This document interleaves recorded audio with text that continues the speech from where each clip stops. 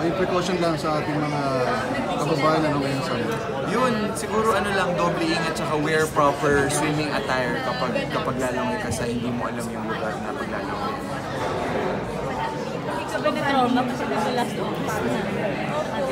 Yung last August kasi, yung sa Ironman, ano naman siya, parang maliliit lang.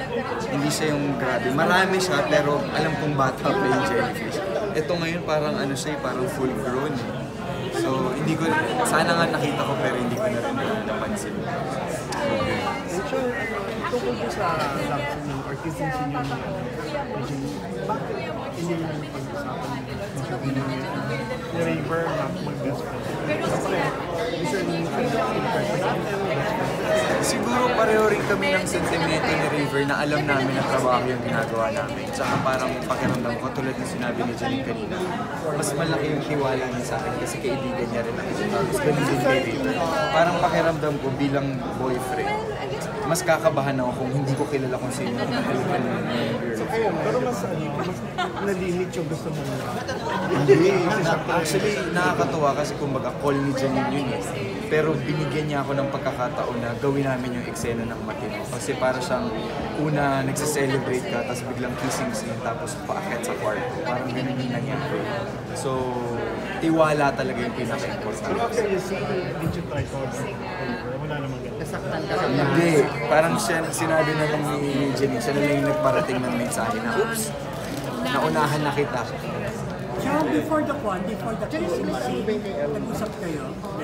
Kami ni Janine, oo, definitely. Pero yung katulad na kay River, hindi ko na siya naabisuan kasi baka ipatigil niya yung shooting. Joke lang siya. Bongga yun eh, statement. Siyempre, iba na si River ngayon, di ba? Talagang leading man. Pero I'm very proud of him. I'm really, really proud of him. Yeah, ano yung ano mo sa akin? Ano yung matagal natin yun? Pinag-uusapan namin to kasi syempre, kumbaga erase mo lahat ng bagay, ng factor. Lahat naman kami dito para magtrabaho, di ba? Para makaipon, para makagawa ng magandang kinabukasan. And pakiramdam ko it was the right choice for River also. That's why we supported him, me, Gerald, and every other friends that he left in English. Would you do the same thing? Pwede mo Ako kasi parang hindi naman kailangan kasi kumbaga naaalagaan pa rin tayo ng todo. Kumbaga wala naman ako, hindi naman ako nawala ng pagkakataon na magtrabaho sa inyo. VIP yan. Enchong, konting kwento lang doon sa election, ano, parang hindi ata natuloy yung plano natin to run, ano. I think you were considered. No. Alam mo, ito, ano to, I was in... Sige, clarify lang natin. I was in Sweden. I was in Sweden. Okay. Nung nagtatanong kung sino sa mga artista ng ABS ang tatakbo for this coming election. And It was all just a joke. It was a joke from within our Star Magic family. Not knowing na after ko pala mag-joke, sinabi na ng Star Magic na sa news and current affairs natin, natatakbo ko. Sabi ko, no. So parang every now and then, I would encounter people from ABS na sinasabi sa akin, uy, sayang hindi natuloy, but I'm sorry, it was a joke. Wala kang future. No. Gusto ko tahimik yung buhay. hindi naman nakakagulat since kilala yung pamilya mo doon sa Naga. Parang pakiramdam ko mas marami akong matutulungan kung wala ako sa politika. Tsaka at least sariling pera ko yung ginagamit. Tsaka close din naman tayo kay Vice President. Yeah, oo. Yun na lang, siguro susuporta ako sa mga kandidato na alam kong matino at maganda yung proyekto para sa Pilipinas. Thank you, Mayor. Kaya pa. Kaya wala kang kita, kaya mo nag-t-shirt. Paano mo na sa kanya I have ASAP, I have my knowledge channel. Kumbaga, kakatapos ko lang din yung Blood Sisters. Tapos kumbaga yung pahinga rin. Kasi syempre tumatanda rin tayo. Enchong, ano masasabi mo sa mga pwede baka misinterpret na dahil may movie ka kaya nag-comment ka or nag-like ka dun sa post ni Gretchen pa rin? Actually, mahilig ako mag-like. Marami akong nila-like everyday. And nagkataon sinasabi ko, ay, ganun pala ako ka-importante, napapansin ko pala ng tao. Pero yun, it was not because of that. You know, I would speak out of nowhere. If it's political, if it's environmental, you know me. I would speak. But are you aware, Rich, it's parang for Yeah, of course. I know what I like, and I know kung ano yung mga pag kino-comment. Personally ba, meron kang Because I don't want it na lumaki, and I don't, as much as possible, I'm not in the position to be part of it. But at the same time, ang iiwan ko lang siguro, I know what I like. And kaya kong panindigan, Enchong. Yeah.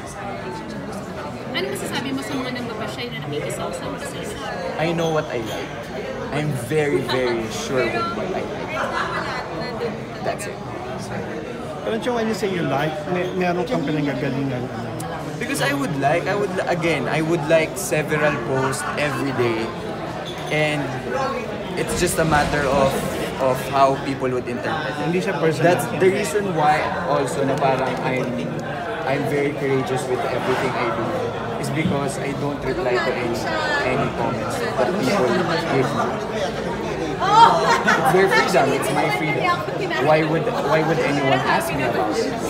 Pero Enchong, does it mean ba na you support this opponent? Again, I would leave it to I like it. Walang any I like it. intention. That's it. Or anyway, Because I don't want it to be a big factor. I don't want it to be a part of the movie also. Basically, that's it. I like the post and that's it. I won't elaborate on it. and siya 3 years kang walang love life. Why did it took 3 years? No, I rested for about. Dahil sunod-sunod yung heartaches or... No naman, parang you need also time to rest and to give yourself more value and importance. Baka sabi mo nga mas malaki yung freedom mo. Wala kang important, wala kang... Yeah, oo. So syempre, kahit bakasyon, di ba? Pwede kong gawin sarili kong bakasyon lang. Pagbalik dito, nakita kayo. Hi! So that's not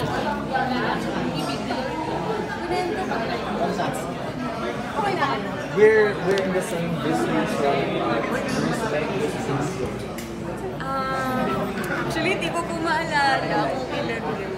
Okay na more than Pero sa movie, ilang mga love scenes ano naging ginawa?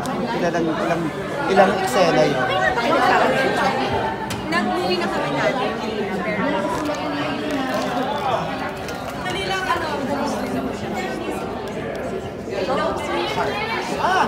Hindi sinadadiretso. Freeze yun.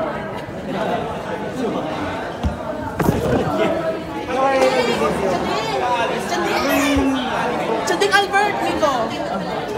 Ano?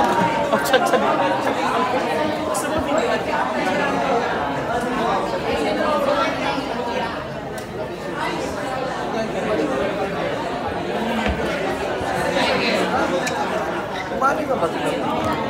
Tama. Kasi naman sa Amerika eh.